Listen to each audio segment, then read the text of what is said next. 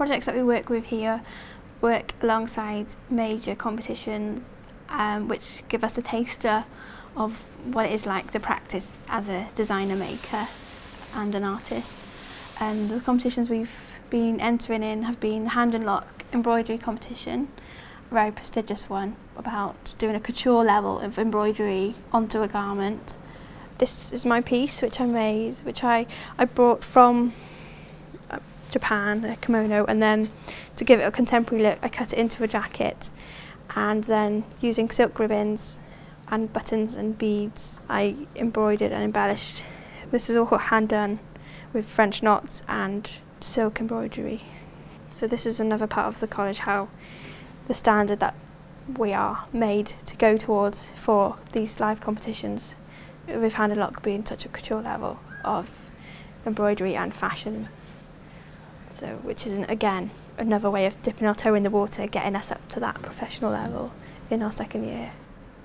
Which is a really good start to be in your second year and to get your work out there already, and people just are going to be noticing it, and that gives you a good stepping ladder for when you get to new designers. People are going to, maybe, but hopefully are going to be knowing who you are or just heard of you.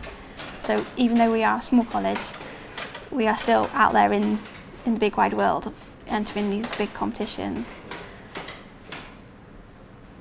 The techniques that I've been able to use here have been a lot about knitting on domestic machines, and we've got the Dupier machine which we've knitted quite a fine jersey knit. We learn a lot about manipulating fabrics through knitting, stitching onto them, printing onto them, and felting with them as well. Felting is quite a big thing here. We've had the National Woolen Mill competition, which I made a blanket from felting, which I came third in. And it gets you into that environment of promoting yourself and your work in a professional way, and seeing your work in an exhibition as well. That was another treat from the competition. So from that I've been developing my knitting, creating a lace effect, going back to the handmade tradition of Wales, which is another reason for choosing this college, being in Wales with all the traditional weaving, spinning, dyeing, felting, and just keeping in touch with that handmade, but bringing it back into the 21st century with contemporary techniques. My work is a political piece and personal towards me being a parent and today's issues of war and the impact it's going to have on my children and all children in the future. And using the mediums of embroidery and knitting and print, I've made children's dresses and boys' garments with embroidery to show the bullet holes, but as a subtle concept. My lace, which is in my knitted pieces, is made up of the silhouette of soldiers, and I've been knitting and embroidering into that and then cutting away at the knitting to show the fragility of this. My installation piece, there'll be a piece of fabric hanging up which I've had shot at, and there'll be a film projected onto that fabric of my children playing with wearing the garments to bring home that reality of what could be for their children and my children.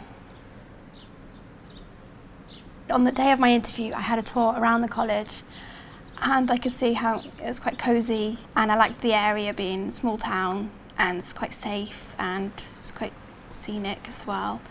And also choosing a smaller college, you get to know everybody, even from different departments. You say hello to them in the corridor, and the caretakers and people in the canteen. It's just everybody knows everybody, and it's just that interaction. It helps you get through the course when it's like hard, and the tutors will be able to give us more support for each student with there being smaller classes. And it's nice, like the relationship is like you'll talk about a weekend and then you'll go into talking about your project work, and if you just need someone to talk to, and if we're going off on the wrong track with our projects, they'll kick us off that track and put us back on the right one. They're really helpful, and they're always there.